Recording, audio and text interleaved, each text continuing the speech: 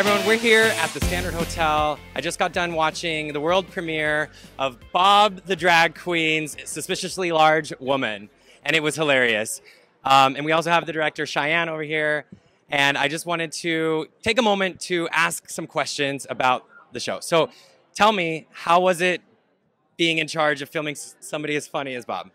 Oh my goodness. It is always a blast working with Bob, the most creative, even if the most chaotic is chaotic good. So yeah. And it was very good putting the special together in his hometown with his family there, and it was like minute to minute. It was laughing behind the stage, like in front of the audience, everywhere, all the time. Humor, comedy. It was fantastic. And speaking of filming it in your hometown, what did that mean to you to go back to your roots? Well, I always see people do honestly, the reason I did is I saw years ago Kevin Hart did a stand-up comedy special in Philly, which I think is where he's from, and it seems so cool. And he goes, like, I'm back in Philly. And they were going so crazy, and I was like, I want to film one in my hometown, and my college friends were there. It was really amazing to do that. It felt really great. Not only were your college friends there in the film, when you guys watch it at home, you're gonna see that your dad showed up to the thing. Tell us a little bit more about that. My mom, my dad, my brother, my uncle Steve, my aunt, family, friends. It was a lot. My father had never seen me perform before, ever. It was his first time seeing me perform, and he didn't get to see me do an honest, cute Christmas play. He saw me tell dick jokes. Well, that's special. I could imagine to have that support coming.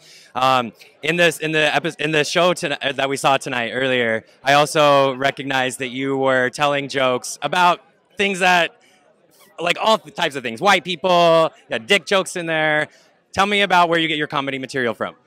Well, I mean, it's literally from the world around me. I mean, I talk about dicks, I love them, and I see them a lot. I talk about politics, I see it a lot, and I love politics. I talk about white people because they're everywhere. I talk about I talk about my experiences in the world in general, and I just kind of give a funny take on it, And then working with white people. Yes. How did you find the experience of working in an environment where there was other people around and like having to be the white person in the room? Like, why is he telling white people jokes and doing all that stuff? I'm the one who's running around getting all the audience shots. And the audience was a character in this show. They were part of it in ways that I've never seen in comedy specials. Usually, like, you just have a couple shots of people laughing. They had rapport.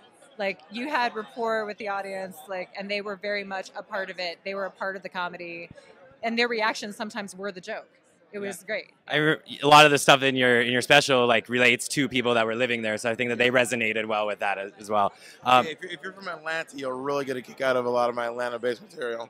And tell us what you're working on next. What's next for Bob the Drag Queen? I'm working on so many things. I'm working on a lot of stuff right now. Still working on my documentary, Queen for the People, which I'm very excited about, and also releasing the album, which will have some footage and some jokes that make it into the special. We're going to call it Suspiciously Extra Large Woman. It'll be the album version, which will be available. And I'm working on, I always have my hand in a honey pot somewhere, Tell me how you got that name. What does that name mean? I mean, I understand, but for the people that are watching, which name? The Suspiciously Large Woman. What does that mean? Honestly, it's just the term SLW, which I like the idea of making an acronym that doesn't mean anything and then saying what it means.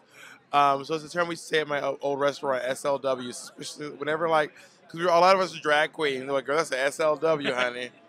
Just a suspiciously large I woman. need to see some ID, please. Awesome.